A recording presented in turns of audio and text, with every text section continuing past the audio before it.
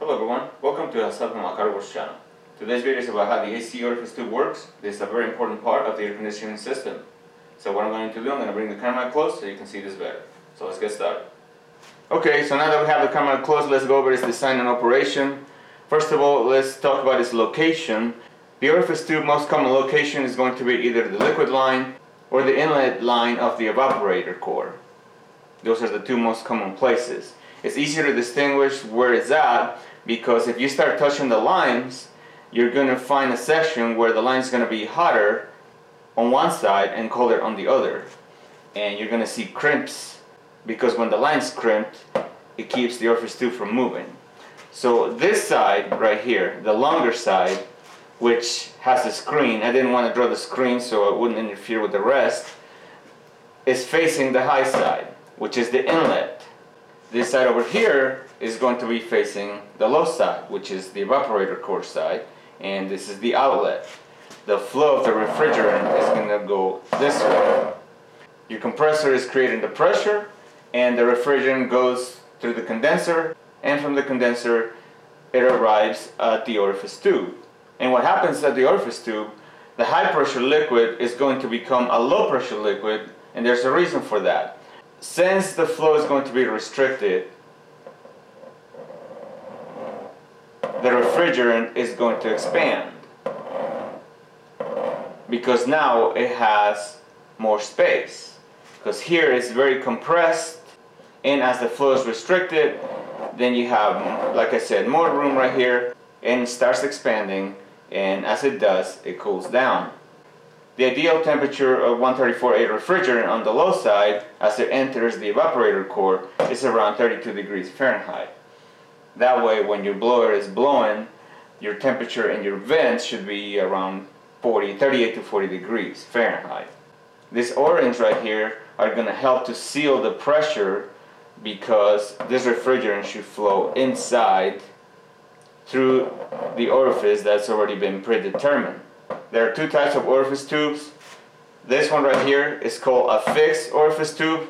The orifice size has already been predetermined and it does not change. There are no moving parts, everything is fixed.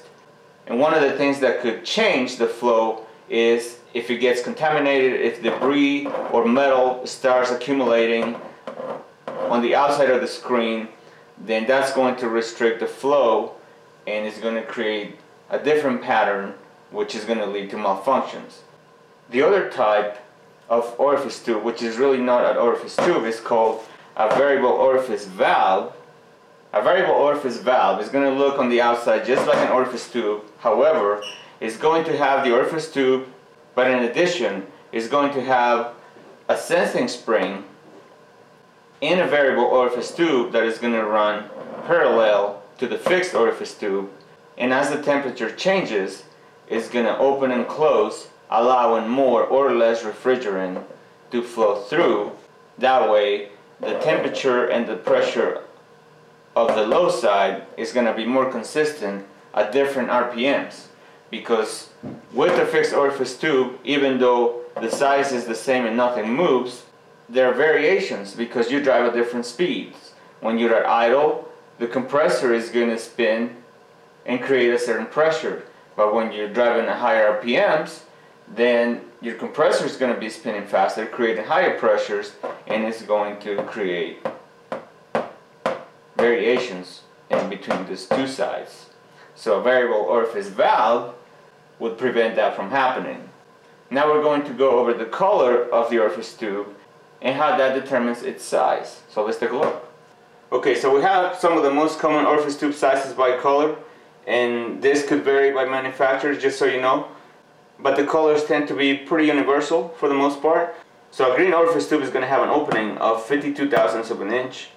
An orange orifice tube is going to have 57 thousandths of an inch opening.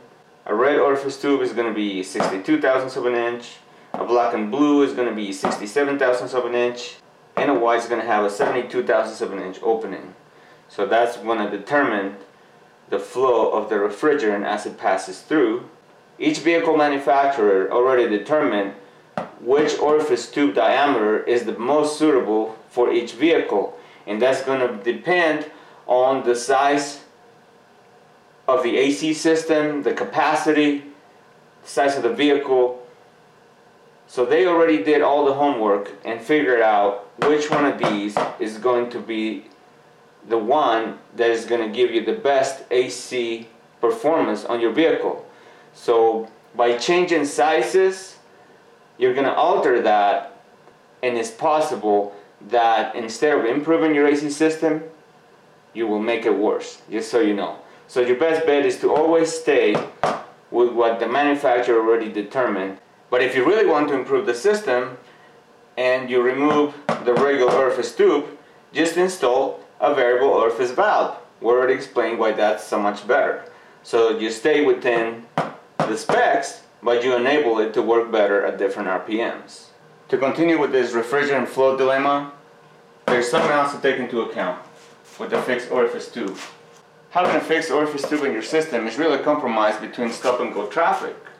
And as previously mentioned, a variable orifice valve, because it has a bimetal control spring, it blocks off one of the two ports, reducing the flow of the refrigerant, allowing more heat to be removed with the condenser, and as speeds increase, the valve opens back up, allowing maximum flow through the system again. This improves the performance over the fixed orifice tube at low speeds and idle, while still providing high level of performance at highway speeds. And last but not least, there are a couple methods that vehicle manufacturers use to try to compensate on the dilemma of different flows at different speeds when using a fixed orifice tube. One of the methods is to turn the compressor on and off at certain times, or what is called cycling it. Another method is to install a valve inside the AC compressor that can actually cause adjustments in the pumping capacity of the compressor. And what this is going to do is going to regulate the amount of refrigerant leaving the compressor. So by using any of those two methods, auto manufacturers are going to compensate and try to have a more constant flow on your AC system while maintaining a fixed orifice tube design. So there will be times that you may see your AC compressor cycle on and off, and there may not be anything wrong with your AC system whatsoever. It's just cycling on and off to maintain a constant flow.